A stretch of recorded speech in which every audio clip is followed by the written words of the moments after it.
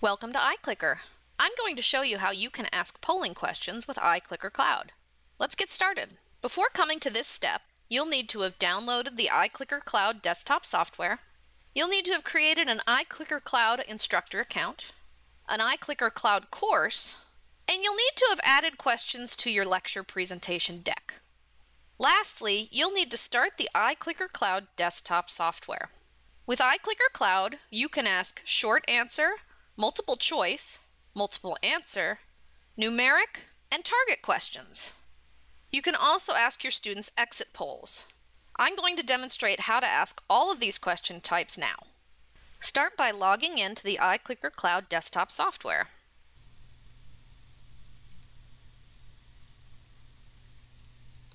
Click on the name of the course that you want to ask polling questions in. Then click Start Class. This will give you the iClicker Cloud desktop toolbar. You can move it anywhere on your desktop that you want. If you want to make it smaller, click on the cloud icon to shrink it down.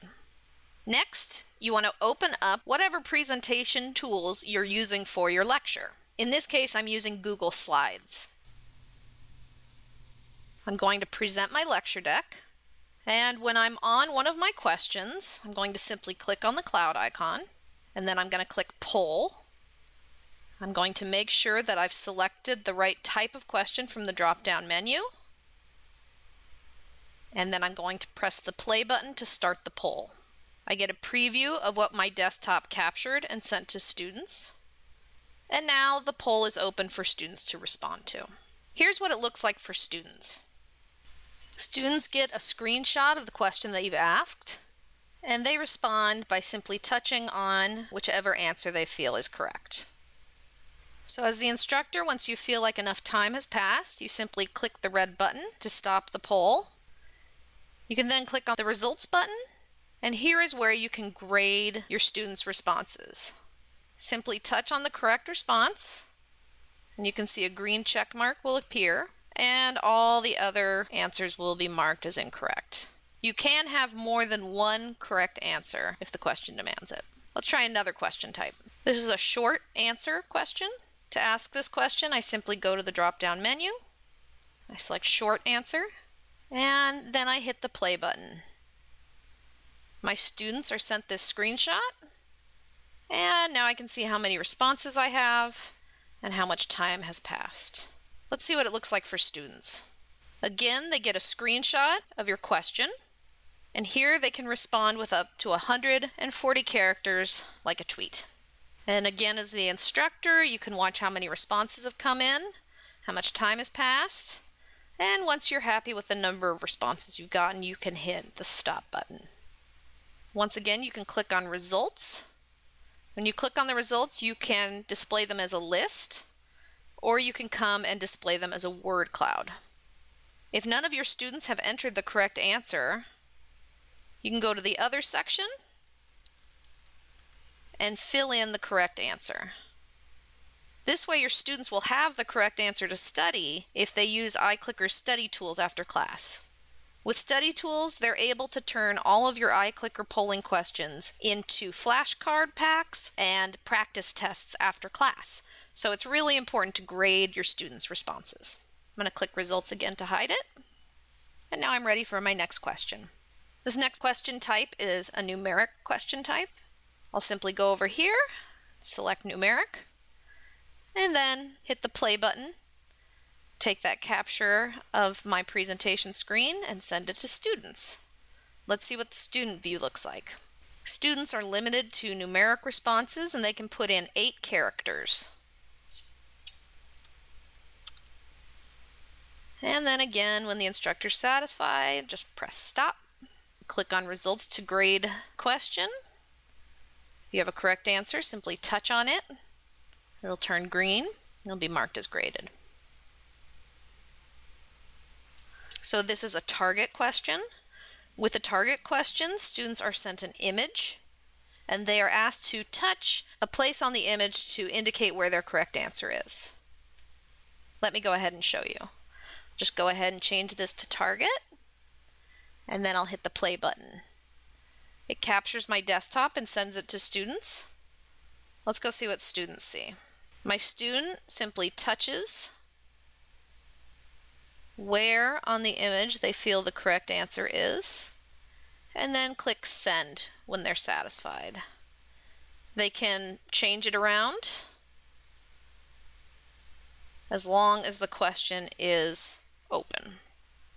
And once the instructor is satisfied that enough students have responded, just click that stop button. Then click on results to grade the question. I'm going to make it bigger so it's easier to grade. And then simply draw a box around where you feel the correct answer is. And then click save. Questions can also be graded after class at the iClicker website. Another question type we have is multiple answer.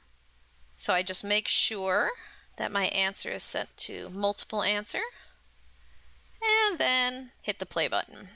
I get a preview of what my students see, and let's go see what it looks like for students to answer this type of question. So the student comes and selects all the answers they feel are correct, and then clicks send answer. And then when the instructor is satisfied with the number of responses, again, just click that stop button. And then you're able to grade the results.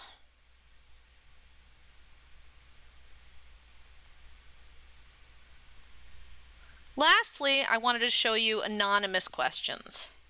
With anonymous questions, you can ask any of our question types anonymously. Simply go to these three little dots over here and select anonymous. Make sure that your question type is correct, and then click the play button. You can see that your toolbar says that it's anonymous, and it's turned black so that you don't ignore the fact that you're asking an anonymous question. Let's see what it looks like for your students. So for students, you can see it says that it's anonymous here, and then when they answer, you can see their answer immediately disappears. So if someone was sitting behind them, they wouldn't be able to see their response. And then simply stop the poll when you're ready. You can display the results, but you cannot grade anonymous questions. When you're done asking anonymous questions, just make sure to turn it off, and you're ready to ask more polling questions if you like. At the end of your class, you're able to go ahead and close your iClicker polling software. When you close it, it's going to give you the option to end your class with an exit poll. Let's talk about what that means. With iClicker exit polls, you're able to gather feedback from your students after class ends. Students are sent a notification that you would like feedback. They get to respond in their own time. You can download the responses from the session details window in the gradebook. When they get their exit poll, this is what they're asked. They're asked to rate their level of understanding of today's class on a 1 to 5 scale, and then they get 1,000 characters to ask any additional questions of their instructor. Thanks for joining me, and for more resources, visit iClicker.com/support, where you can search our knowledge base or contact us. Thanks for watching, and happy teaching!